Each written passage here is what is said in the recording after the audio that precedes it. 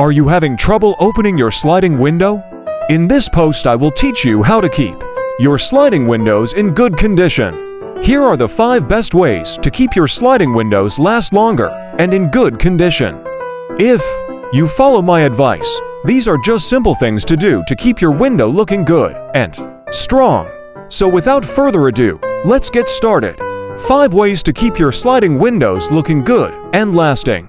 First, always clean the window. The accumulation of dirt, such as dust or small objects on the glass of the window and on its railings, is one of the causes of damage to the parts of sliding windows. Second, keep opening and closing the window gently. Forceful or hasty window closing or opening can throw your window out of alignment. It can also cause the glass to break. Thirdly, avoid using rough cloths to wipe the glass. Rough cloths or objects will scratch the glass. Use a soft cloth or microfiber cloth and a little liquid soap and water to keep the window glass fresh, and the color of the glass will not fade immediately. Fourth, always check the wheel or roller of your sliding window.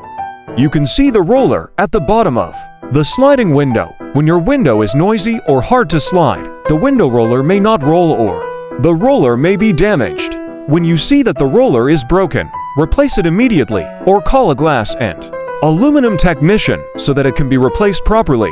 Fifth, sliding windows have many screws because they connect the frames and panels. If you notice something loose in the window, a screw may have been removed. It's easy to find out where the screws are on the sliding windows. Often the screws are on the top and bottom edges of the